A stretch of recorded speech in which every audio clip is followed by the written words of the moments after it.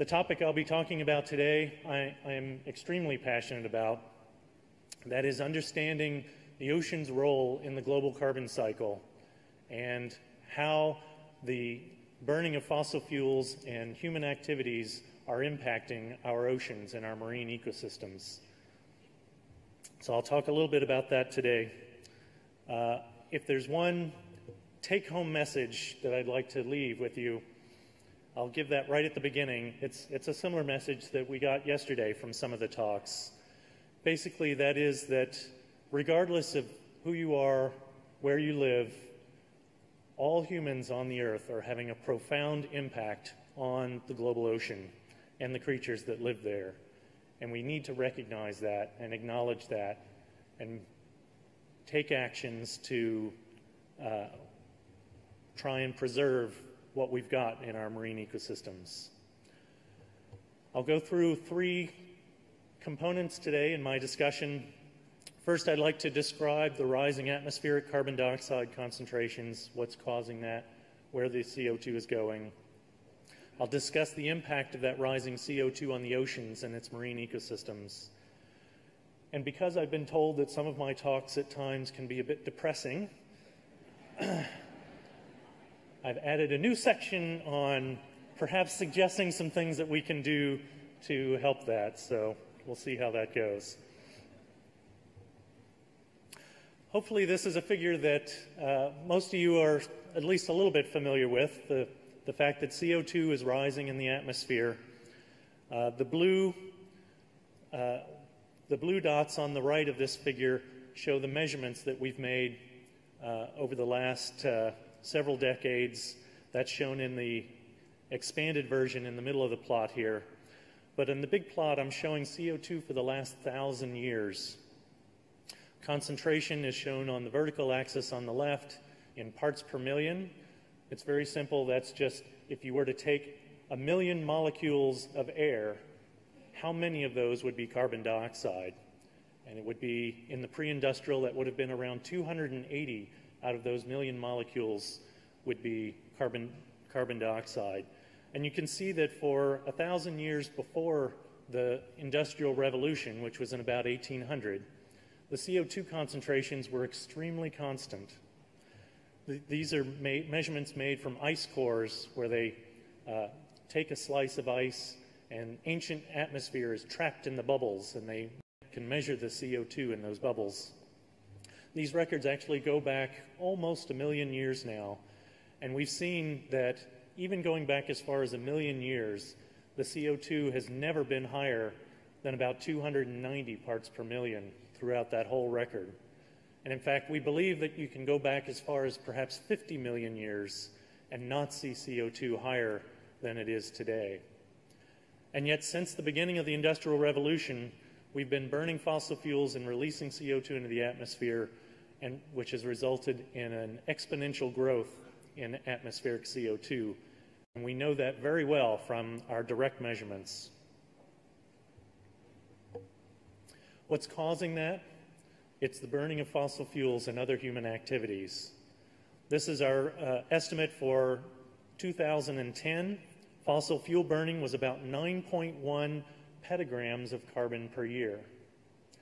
Now, one thing I find when I'm talking to people is that basically no one has any idea what a petagram is. We heard the talk last night about the iron in femtomoles, which is 10 to the minus 15. Well, it turns out a petagram is 10 to the 15, so a 1 with 15 zeros after it. As I talk to people about that, okay, that sounds like a lot of zeros, but so okay, well, let's try something different. How about it's 1 billion metric tons? Okay, well, maybe that's starting to sound like a lot, but still hard to grasp, kind of like the deficit, you know? It's such a large number.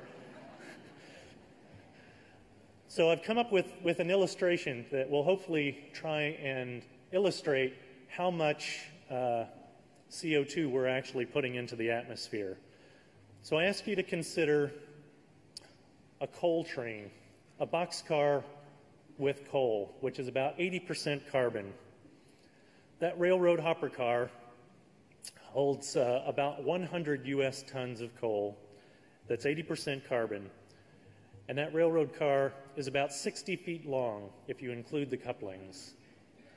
So the question I pose to you is, how long do you think a train would have to be to hold just 1 petagram of carbon? It's funny, when I go and talk to students about this, you know, they'll guess maybe 100 miles, or some will even guess as long as the country. It turns out, when you go through the math, that train would be 156,500 miles long. 156,000 miles long. To put that in perspective, the circumference of the Earth at the equator is about 24,900 miles. So that means that a railroad train holding just 1 petagram of carbon would stretch around the Earth more than 6 times. We're releasing 9.1 petagrams of carbon per year into the atmosphere from burning fossil fuels. You add to that the deforestation. We're cutting down trees at a rate of about 28,000 square miles each year. That's almost the size of the country of Panama that we're cutting down and burning every year. That's adding another 0.9 petagrams of carbon per year, giving us a total in 2010 of about 10 petagrams of carbon per year. That means that coal train holding the amount of CO2, the amount of carbon that we've released in 2010, would wrap all the way around the Earth 63 times. People say, the Earth is huge, we can't be affecting it. But if you think about the numbers, it's a clear gas, we don't really see it. But if you think about the numbers, if you think about just how much CO2 we release from almost everything we do, it really is quite staggering. So where does that CO2 go? We burn it in our power plants, we burn it in our cars, it comes out into the atmosphere.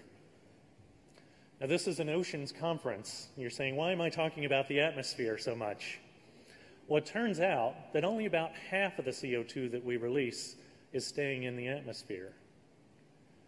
Where's the rest going? As Jeff mentioned in the introduction, when I first started working on the global carbon cycle, we really didn't know where it was all going. But we think that we've closed that budget now. And our estimates are that approximately half of that remaining carbon is going into the terrestrial biosphere. We all know that plants breathe in carbon dioxide and release oxygen, while animals breathe in oxygen and release carbon dioxide.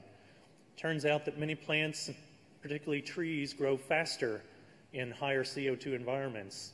And that fertilization, together with the reforestation of areas that were cut down many years ago, is helping to absorb carbon dioxide that's released into the atmosphere now. But the other half of that is going into the oceans. And as an oceanographer, I'll be focusing the rest of my talk on that piece that's going into the oceans. Because that's what really got me into this, is trying to understand, why are the oceans taking up CO2? Where is it going? And what impact will that have on our global oceans and marine ecosystems? Now, why are the oceans important? It turns out, actually, that the oceans are one of the most important components when you look at CO2 on time scales that we're considering, that is, kind of years to centuries. When you consider on that time scale, there are really 4 pools of carbon that we need to consider. There's the atmosphere, of course, which is collecting the CO2 that we're releasing. There's the land plants that I mentioned, and below them are the soils. The soils are releasing CO2 into the atmosphere as well.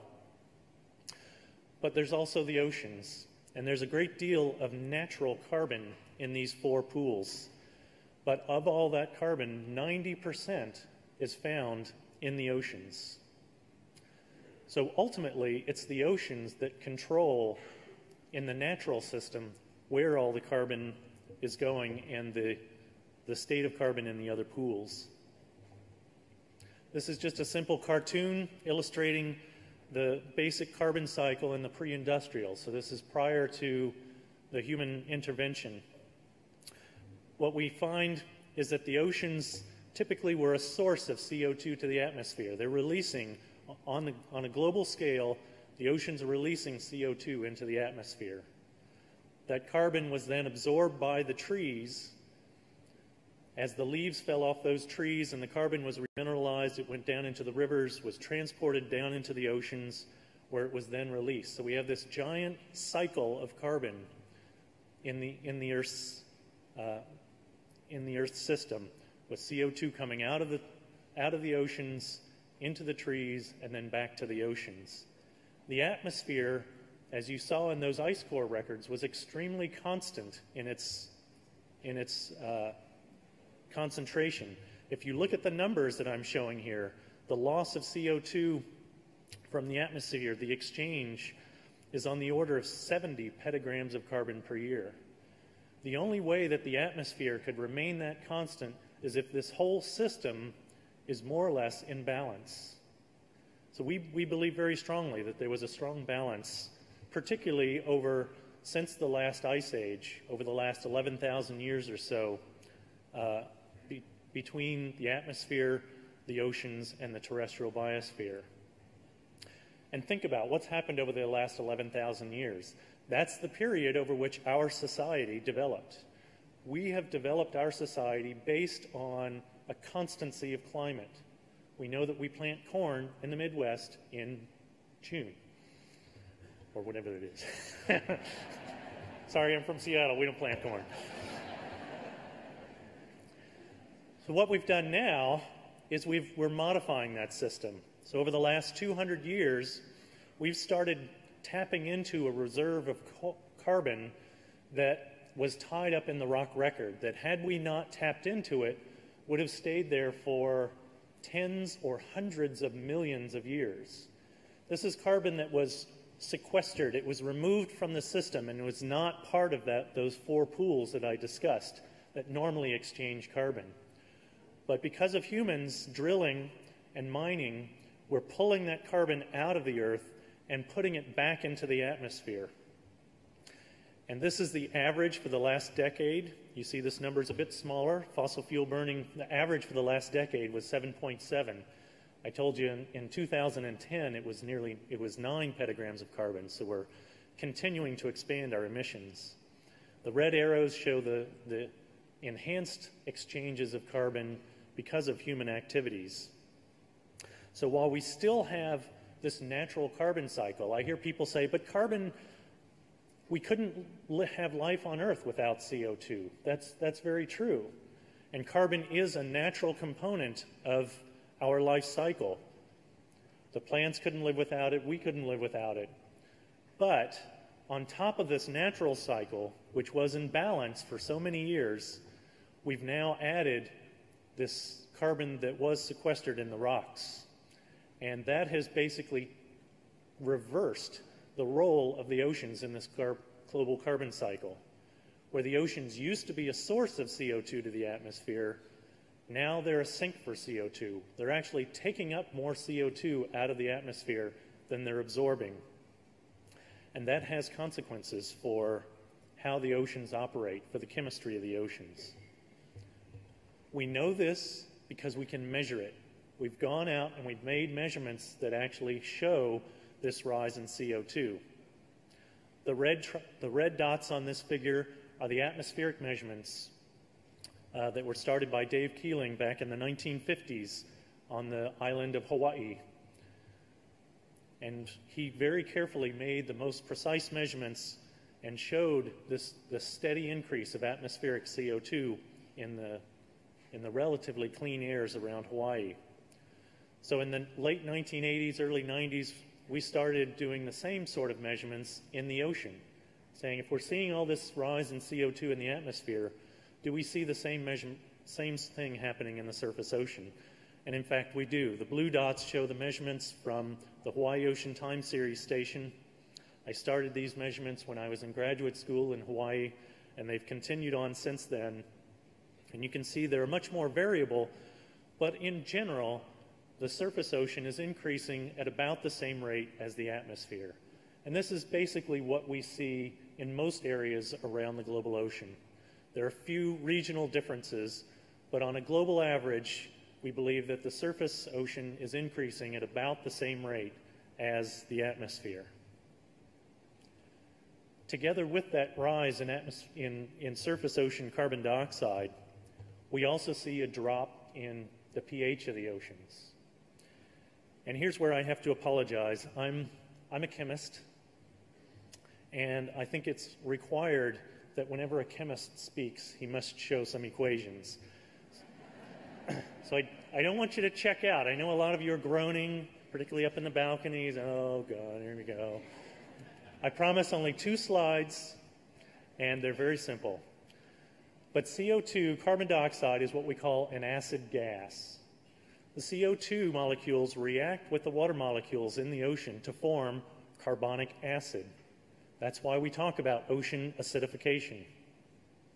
As an acid, that molecule releases some of its hydrogen ions, and that's what we're measuring when we're measuring the pH of the ocean, is the increase in those hydrogen ions. Now, those hydrogen ions don't just sit there. They're important because they react with other molecules, and I'm just going to talk about one, and that's the carbonate ion. We find that more than 99% of those hydrogen ions that are released react with the carbonate ion to form another compound called bicarbonate. Now, why do we care about the carbonate ion?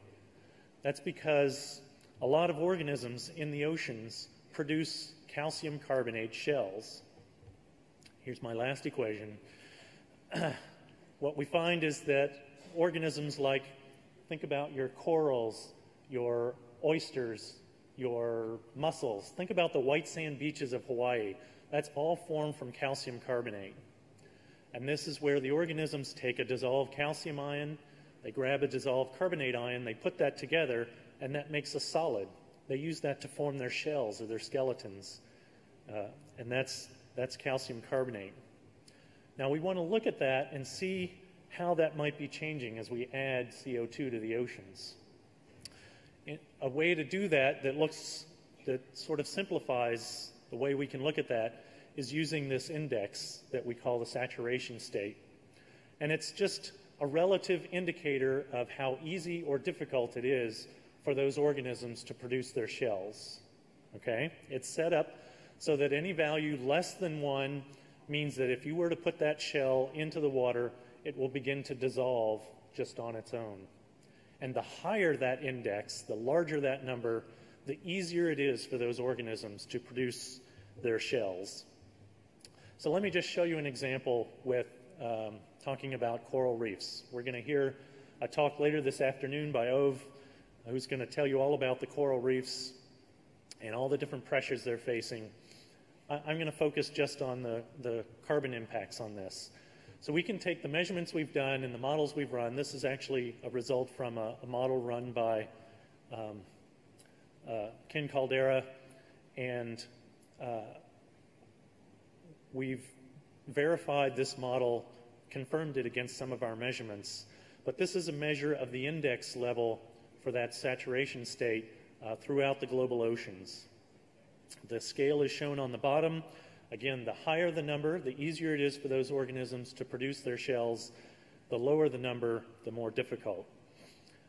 On top of this color scheme that I've shown here are these magenta dots. The magenta dots are the locations of all the known warm water corals in the world. And this is a figure showing the pre-industrial concentration, so prior to about 1800. We can see that basically all of the known coral reefs in the world were growing in these blue waters. These are the waters with very high saturation states, very easy for them to grow.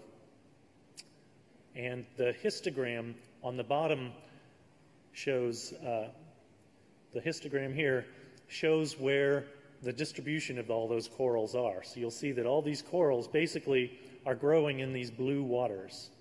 So what we want to do is look at how that might change as we step through time. So this is the pre-industrial. Here we were at the turn of the century. So CO2 had increased from 280 to 380 parts per million. You see that the corals haven't moved, but the waters around those corals have changed. There's a lot less blue in this picture. And you see from the histogram that now about half of the corals are in this kind of moderate zone. So the blue is optimal. The oranges and yellows are moderate. They can still grow, but not very fast. By the time you get into the reds, the corals basically are stopping, are no longer growing. They're just existing. And then when you get below 1 into those pinks and whites, that's where the corals will just naturally dissolve and dissolve right out from under. So what happens as we step forward? Here's where we're going to be within the next 20 years or so. Almost no blue left. We see that almost all of the corals are in this moderate zone, so they're still growing, but likely more stressed and difficult for them to continue to sustain themselves. What about the end of the century? Estimates for the end of the century range from, say, 550 up to possibly as high as 750 parts per million. These are very modest estimates of where we might be by the end of this century. Not that far from now. Some of you up in the bleachers will still be around then. You see that basically there's no blue left anywhere. That the corals will not be dead, but in our estimates, many of them will not be viable to continue to grow and sustain themselves. And when you add that together with what you're going to hear from Ove this afternoon of all the other pressures that are facing the corals with the rising temperatures, with all the other pressures, scientists are extremely concerned about where we might be in the future with our coral reefs. I'll leave that to Ove to give you that good news. That's just one example of the kinds of things that we're looking at. We really started this work from a chemical standpoint of trying to say, all right, we know that carbonate ion is going away, and that's going to make it more difficult for organisms that produce shells to grow. But in fact, as this research has grown, this is really a new field, but it's been exploding. There's been an exponential increase in the number of studies made on ocean acidification and potential impacts over the last 5 years or so. We're seeing all kinds of different things. Not all of them are negative. We see, for example, that photosynthesis generally increases in higher CO2 levels, particularly with nitrogen-fixing cyanobacteria. They seem to grow much faster in the higher CO2 environments. But it seems the predominance of the impacts that we see generally are negative impacts on marine organisms. Now, these are the direct impacts, and there's actually some other surprises too. We heard the wonderful mercury talk last night. It turns out that a lot of the heavy metals that we worry about in the oceans are very pH dependent. So as you change the pH of the oceans, you change the state of some of those metals. So iron, for example, is a micronutrient that's needed by some plants to help them grow. It turns out that as you lower the pH, you make iron less available for some of those organisms. Copper, which is a poison to many organisms, becomes more toxic under low pH environments. So there are impacts that we didn't even think of when we first started doing this work that we still need to try and understand. Things like sound absorption. It turns out that a lot of the compounds, dissolved compounds in the ocean that absorb sound currently are very pH dependent. As pH goes down, those compounds change their form, and we're anticipating that the oceans will become more noisy. There'll be less absorption of sound. How might that impact our marine mammals and organisms that use marine echolocation? And how will that be impacted as we increase our anthropogenic noise from shipping and other sources? So there are all kinds of new areas of study that we're trying to work on. Now, yesterday, I saw there were lots of really cool movies and videos and pictures. As a chemist, it's really hard to do that, so I had to put this in last night. This is my token video of a cool creature that I put in just for you guys.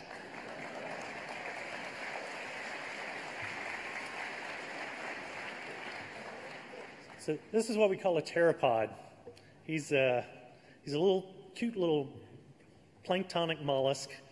He's a little snail that spends his whole life swimming around the ocean like this. They've modified the foot so that they have these wings, and they basically fly around. And you can see that he's got a shell around his body. And that shell, it turns out, is very susceptible to changes in ocean acidification. And they're one of the more vulnerable species that we're looking at. Now you may say, all right, do I really care about a little marine snail that's swimming around in the ocean? But what we're starting to study now and trying to understand is to move beyond just the direct impacts of the CO2 and the ocean acidification on marine organisms, and to think about how that may affect things further up the food chain. And this is just, again, one example with the pink salmon.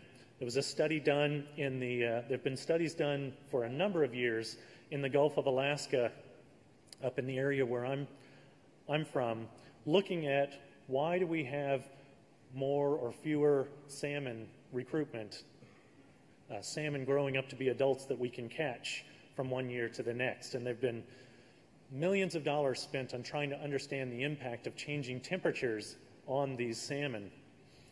Well, some studies were done a few years ago looking at the diet of these juvenile pink salmon, again, just as one example, and they found that almost half their diet was made up of these pteropods, these organisms that we think are going to be put in jeopardy with ocean acidification and may no longer be around.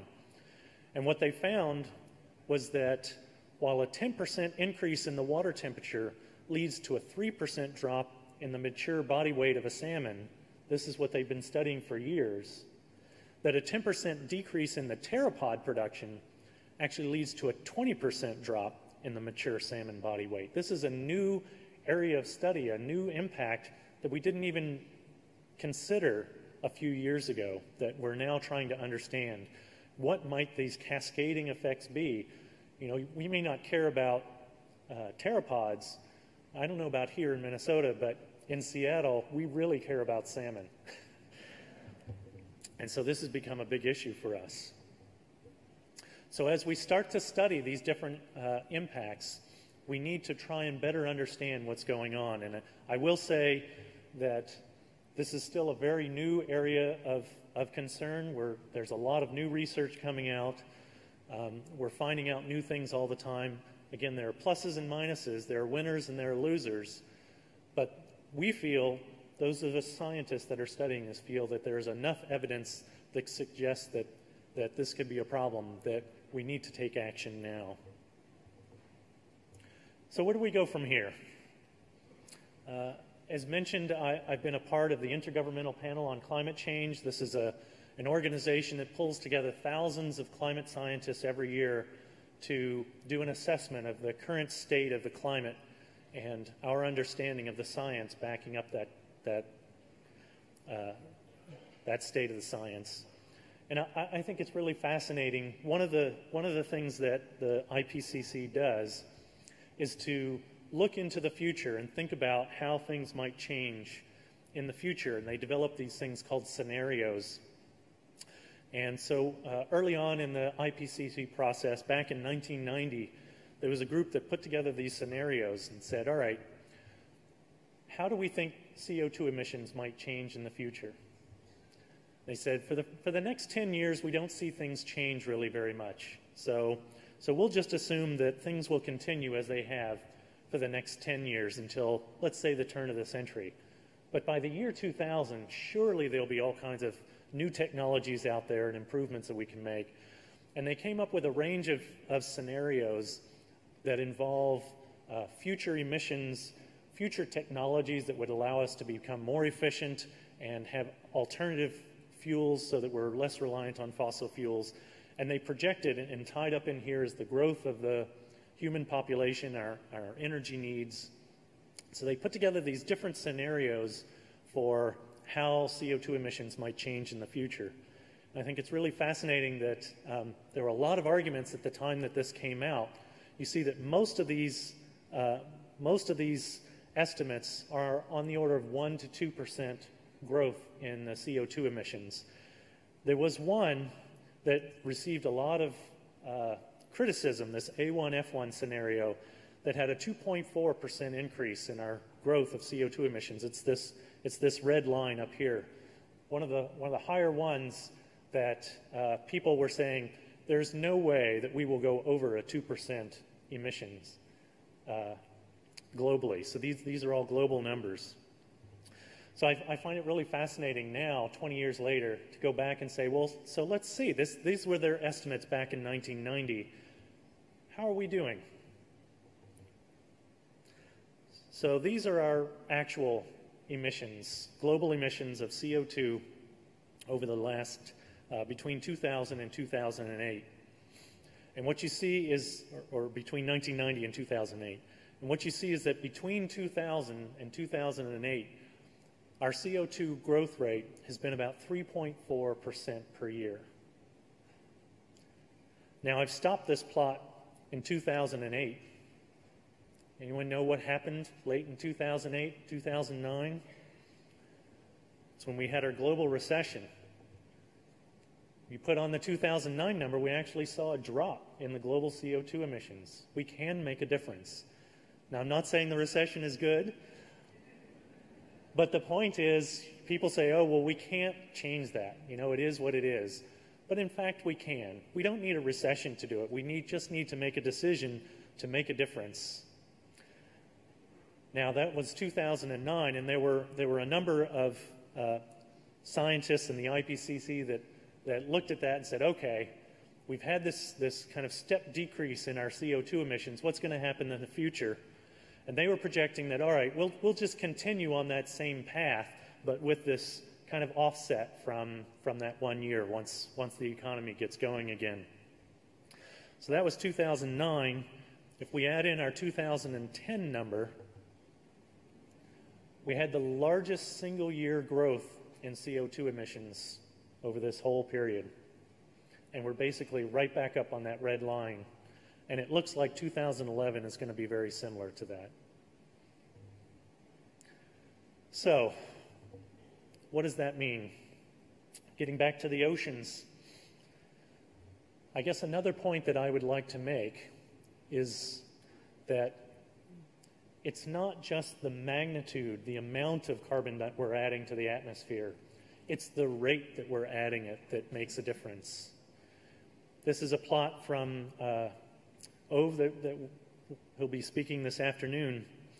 But he was pointing out that if you look back over the last 500,000 years or so, the rate of change of atmospheric CO2 was less than 1 part per million per century. Over the last 200 years, we've increased CO2 from 280 to today it's about 392 parts per million. Over the last 100 years, the rate of increase of carbon dioxide in the atmosphere is about 50 times higher than anything we've seen in the geological past. And our projections for the future over the next 100 years range from 150 to perhaps as high as 400 times the rate of change that we've seen in the past. So yes, CO2 has been higher in the past. CO2 was higher during the time of the dinosaurs, during the Jurassic period. But think about, what was the environment like during the time of the dinosaurs? Was it the same environment we have today? Even on top of that, it's this rate of change that's important. So I guess my second point that I'd like to make, in addition to the fact that all of us are contributing to this effort, is that even if we can't completely stop burning fossil fuels immediately, which I realize is an extremely difficult problem, if we can at least slow it down and give our marine ecosystems and our Earth an opportunity to adapt to the changes that it's experiencing, we at least are giving the Earth a chance. Let me tell you one more story with the premise of if we can slow things down we can at least begin to think about and consider possible adaptations and alternative approaches for the future. Again, I'm from Seattle, from the Pacific Northwest. Oysters are a big industry where I come from. These are the oysters that we've got in our area in Washington State. Commercial oyster hatcheries are about a $100 million a year industry, about 3,000 jobs. Yet for the last 7 years, there's been essentially zero recruitment of new baby oysters into the wild, natural estuaries in the Pacific Northwest. This, of course, had a number of the people alarmed. It's actually a scenario that's happening all around. The Chesapeake Bay oyster industry has already collapsed. We're seeing this all around the country and all around the world. Where are the oysters going? One thing the oyster hatcheries figured out pretty early is that it seems to be associated with upwelling. This is a term that you've heard a couple times yesterday. I thought I'd just quickly explain what that is. On the west coast of the United States, in the summer, we typically get winds that come from the north and blow right along the coast. What that does is that pushes water offshore, that surface water. It moves it off the coast, and that water then gets replaced from below. So it's called upwelling. It's where the water is physically dragged up to the surface from below to replace the water that's moving offshore. And that water from below typically has very high natural CO2, low pH, and low oxygen. And that has real consequences for the marine ecosystems that live there. So one of the things we did back in 2007, when we realized that there really were very little data looking at the carbon system along the upwelling coast of the west side of North America, we put together a cruise and went out on a ship and made some measurements. And I'm going to show you just some example data from this line 5, right on the California-Oregon border, where we went out in June and we saw this strong upwelling. So you see offshore here, you have a typical temperature structure where it's warm in the surface and cold down deep. But as you move on to shore with these winds and the upwelling that's occurring, you see that cold water is being dragged up onto the continental shelf, which is shown here in the gray area. So that's what upwelling is. It brings that cold, deeper water from, 150, 200 meters up onto the shelf. This is the temperature structure, and here's that saturation index. So this is that ratio that I showed you where I said if the values get below 1, which are shown in the blue and purple colors here, that means that calcium carbonate shells, the shells of those oysters, clams, mussels, will just naturally begin to dissolve if they're exposed to these waters. We're seeing these waters being brought right up onto the shelf and all the way to the surface. And this is the pH. If we look at the pH, these are very corrosive, low pH waters that are being brought up onto the shelf. As we surveyed the whole shelf, we can see on the left, you see the surface aragonite saturation concentrations, again with the blue values indicating the areas where we see undersaturated or these corrosive waters all the way right up at the surface. But if you look down at the bottom, so right along the continental shelf, right along the bottom waters, basically we saw these corrosive waters everywhere along the west coast of the United States. This was not predicted a few years ago. The global models that we were running were saying that we wouldn't see these waters, corrosive waters at the surface for another 50 years. But in fact, that physical mechanism of the upwelling, bringing those deeper waters up into the shallows and up into our estuaries, is bringing those corrosive waters right up onto the shelf even today. And our estimates are that figuring out the man-made component of that in the pre-industrial, although there was upwelling in the 1800s, the CO2 concentrations were lower and those waters were not corrosive, not as corrosive as they are today, and certainly not below this critical level of 1. So what we did was we started working with the shellfish industry saying, okay, We see that this upwelling is bringing these corrosive waters up. Could that be what's causing some of the problems with the oysters? And what they found was, from tank studies, looking at the oyster larvae, what they found was the oysters spawn, so they release their eggs out into the wild, and they drift around and for a while, and that's how the oysters spread out. At some point, those larvae start to form their shell, and that shell is what makes them heavy so that they settle out, and then if they happen to settle into an area where they can attach and grow, then they're happy as clams. What we found from some of the tank studies was, under elevated CO2 conditions, they just can never generate that initial shell. And so they never settle out. So they just end up floating around until they die. And we think that's what's happening. So what we did was we put some sensors into these hatcheries.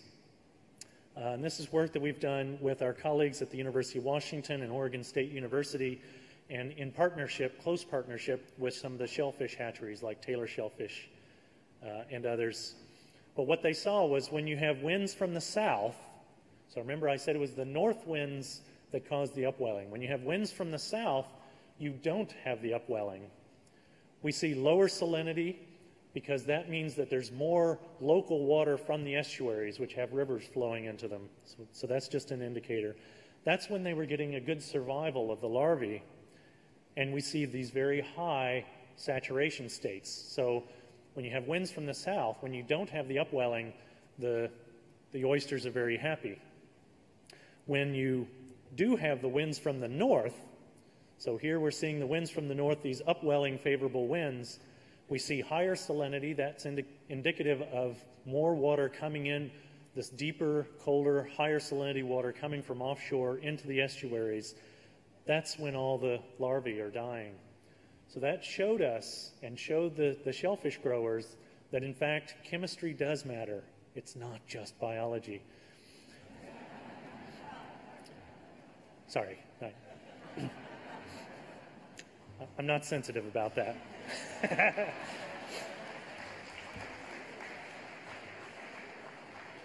Working with the shellfish industry, we were able to make some suggestions on how they might change some of their protocols. Another thing they did was they were flushing their tanks with water from the estuary once a day. They would come in the morning and flush their tanks first thing in the morning when they got to work. That's absolutely the worst time to do it. At night, you've got respiration. You've got all the animals and the plants breathing out carbon dioxide. The highest concentrations of CO2 we see in the water are first thing in the morning. If you're going to flush your tanks once a day, do it in the evening after you've had all day of sunlight for the plants to grow and absorb that CO2 where you have the lowest CO2 concentration. So making some of these simple changes in their protocols, by their estimates, the estimate of the shellfish industry in the Pacific Northwest, they're estimating that we save them about $35 million a year by just changing some of their procedures based on what we've learned about the chemistry of CO2 in these waters.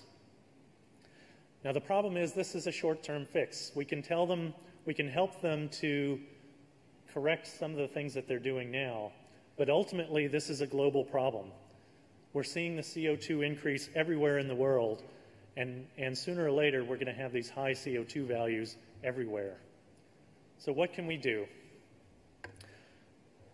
There are a number of different approaches that we need to take. The first of which, and the main one that I'll just focus on today, is conserving our resources. Even without thinking about changing technologies, it is estimated that we can save as much as half of our CO2 emissions just by changing our practices and conserving our resources so that we don't burn as many fossil fuels. This is just for the U.S. Our fossil fuel emissions since between 1973 and 2010. You see that we've seen a dramatic increase in our emissions from transportation. Transportation actually accounts for about 28% of our total emissions on a national level in the United States. And think about The average car in the United States now, average automobile owned by an individual, gets about 17 miles per gallon. If we can improve the fuel efficiency of those cars by 10 miles per gallon, just one car, improve fuel efficiency by 10 miles per gallon, so from 17 to 27 miles per gallon, if you drive 10,000 miles a year, you can save 4,400 pounds of carbon dioxide that you're releasing into the atmosphere. We have cars now that can get 40, 50 miles per gallon. Another thing we can do is to think about our electricity use. These others, the residential, the commercial, and the industrial, represent most of those emissions are from generating electricity to run those businesses or to run our homes. 41% of the total emissions of CO2 in our country come from electric power generation. There are alternative ways of generating that power, and most power companies now offer green power opportunities. You know, is it worth paying a few extra cents per kilowatt to help save the planet? I think so, and I think Ove will talk a little bit more about the potential for moving from a fossil fuel-based economy to some alternative approaches. It's not just the United States. It's been noted that our emissions in the United States actually have been dropping a little bit. You can see that here. Actually, we've seen a dramatic drop over the last couple of years, again, associated with the recession in our transportation emissions. We've also seen a nice leveling off of some of our electrical emissions. That's been primarily a combination of conservation and switching from a coal to more natural gas, which is a lower CO2 per kilowatt. But we're still a big part of the problem. China passed us a few years ago in total emissions, but we're still way up there. There's a lot more that we can do. I'm sorry to say, Ove, that Australia actually passed us very recently in the per capita emissions. So we're no longer the best or the worst, whatever the case may be, but still there's much more that we can do. But we also need to encourage other countries to, we need to set an example, I think, in reducing our CO2 emissions. So let me just close up. Again, I had to put a few pictures of pretty things on here. Coming back to the oceans and say that I'm not suggesting at all that we're going to kill everything in the oceans, okay? Don't read too much into what I'm saying. We have real concerns over how the ecosystems will change. There'll be winners and there'll be losers. But think about our oceans today. There's an amazingly diverse array of organisms, from the smallest bacteria up to the largest predators, you know, even things like polar bears that are an active part of our marine ecosystems and are potentially endangered from the activities that we're making. I'm not saying at all that we're going to kill everything in the earth, but we are going to change our marine ecosystems. They are changing already. You'll hear some of that this afternoon. The real question is, are we as a society willing to accept the changes that we're forcing upon the ocean and upon our marine ecosystems?